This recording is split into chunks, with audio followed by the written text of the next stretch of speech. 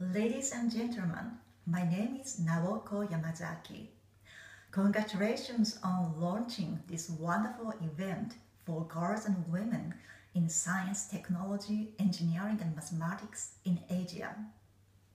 I would like to express deep appreciation for the UNESCO office in Bangkok and all the dedicated participants from all over the Asia.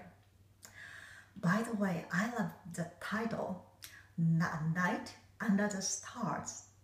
With such a beautiful title and wonderful people, I believe this event will be a successful one.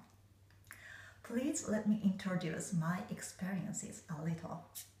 When I was a young girl, I liked to watch the stars in the sky and in planetariums.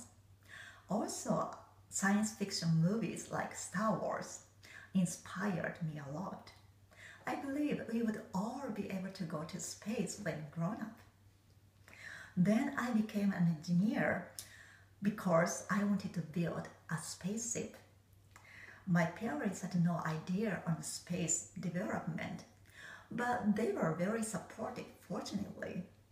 And in my high school, where all the students were girls, 40 to 50% went to STEM field.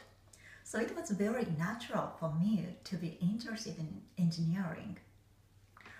However, when I entered the University of Tokyo, I was very surprised to see very few, less than 5% women in engineering field. But we could study all together in the same way, and the lectures and the researches were so much fun for me.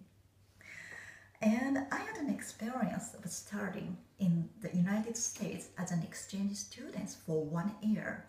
That was a very great opportunity for me because I could meet all women from all over the world in STEM field. And moreover, I could meet elder women over 70 years old who were still enjoying piloting airplanes and helicopters. That was an eye-opening surprise to me. Thanks to these experiences, I started working as an engineer first and then became an astronaut. Of course, during my 11-year training period, I faced lots of challenges sometimes. As many of you might do so, I delivered my child in my third training year. And while traveling in the United States, Russia, and other countries, it became sometimes challenging. But one of my astronaut colleagues, Katie Coleman, encouraged me.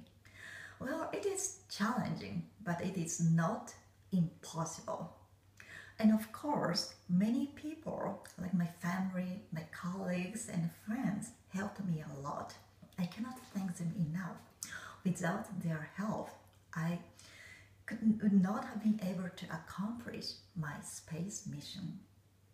Well, almost 5 years has passed since I worked on board the International Space Station.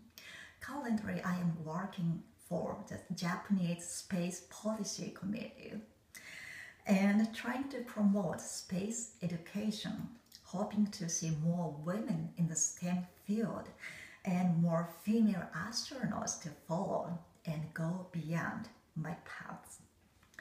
Again, thank you very much for all of your great efforts. I believe your efforts will enlighten young girls and women in STEM fields like I myself was inspired when I was a little kid. I am looking forward to seeing these activities continue further, and I wish each of you all the best in your career and in your life. Thank you very much.